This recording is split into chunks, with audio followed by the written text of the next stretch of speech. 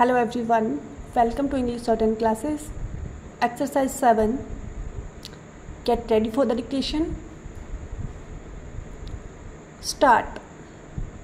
Sir, politics has always been defined as a system under which you determine who gets what, how much and how.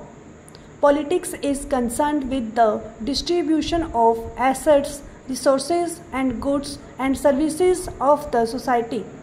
But politics in our country has been reduced to a game of competitive acquisition, and we politicians perhaps are very acquisitive animals. We are always confronting each other in order to get wealth, very hopefully for our states, for our regions, for our communities, a bigger share of the cake.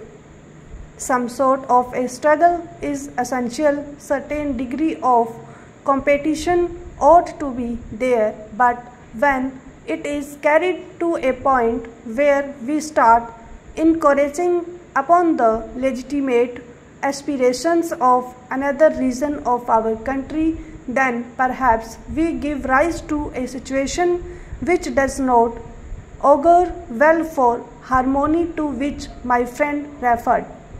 Sir, we have two ways of looking at the problems that are with us today. One is, of course, to go into contemporary reality. The other is to take a conceptual view, and that what I imagine the Commission has tried to do, what is ought to be, what is the pattern that we should proceed towards. Of course, the real test will always be how we can change from the contemporary reality to that ideal which we are harping on.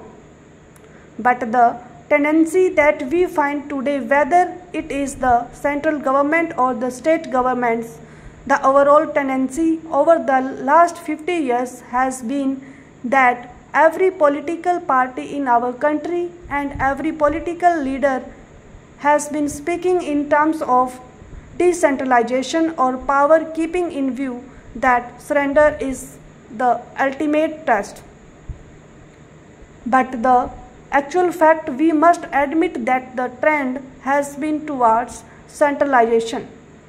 More and more power and more functions have gone upwards, even from the level of the local bodies or municipalities.